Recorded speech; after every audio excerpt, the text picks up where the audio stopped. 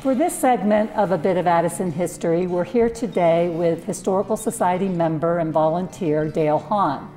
Dale has been using the museum archives to trace his family history. And today he's going to share some of his insights about Addison as a rural farm town. Dale? Addison started out as an agricultural community in the mid-19th century. Corn, oats, wheat, and buckwheat were the principal crops. The first settlers were Yankees from New England, soon followed by German settlers. Between 1860 and 1880, agriculture was changing from diversified subsistence farming to specialized cash crops, particularly corn and commercial dairy farming. Addison Township was mostly farmed before World War II and supplied the Chicago area with grain, milk, pork, and other agricultural products. Agricultural resources were closer to the city since transportation wasn't like it is today. Historical Addison Township maps from 1874 and 1904 are available online. They show the locations and size of the farms of that time. This one from 1874 shows Lake Street, Army Trail, and Addison Roads and the meandering Salt Creek.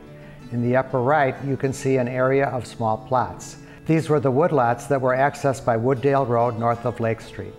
Besides owning their farms, farmers would also have a woodlot. These woodlots provided them with lumber for building fences and fuel for wood-burning stoves. Besides farming, Addison also had food processing businesses. In 1867, the Heidemann Mill was constructed in Addison to serve the residents who were taking their grain to surrounding communities to be ground. It was one of 3 wind-powered grist mills in northeast DuPage County in the late 1800s. It used 2 sets of grinding stones, one set for grinding wheat, corn, and buckwheat into flour, and the other set for grinding feed for livestock. In 1890, DuPage County led the state in production of milk and had 19,000 dairy cows and 24,000 beef cattle. By the turn of the century, increasing quantities of milk were being hauled to Chicago. Much more was kept in the vicinity and made into cheese. This photo of Lake Street shows the Newton Dowd Creamery that stood on the northwest corner of Lake and Addison from 1909 to 1932. It was also near the Illinois Central Railroad spur line that brought passengers and produce into the city starting in 1890. The Stunkel Cheese Factory, also on Lake Street, was on the east side of town. This photo shows Addison farmer Bill Stunkel taking delivery of agricultural machinery delivered by train. My great-grandfather, Martin Moeller, came to Addison in 1881. By 1884, he was farming as a tenant farmer. Tenant farming is an agricultural production system in which landowners contribute their land, the tenant contributes the labor, and both may contribute operating capital and management. Some of the original landowners had moved into town by this time and leased their farm to others. My great-grandfather farmed the Fred Buckholtz farm before moving into town in 1911. His farm auction ad hangs in the Addison Historical Museum's coach house. Note the German spelling for milk cows. Clarence Feeney, a lifelong resident, lived here for 94 years. His reminiscences were written down and are at the Addison Historical Museum. According to Clarence, on a nice day in summertime, there would be a cattle drive on Lake Street through Addison. The herd consisted of 30 to 35 head of cattle.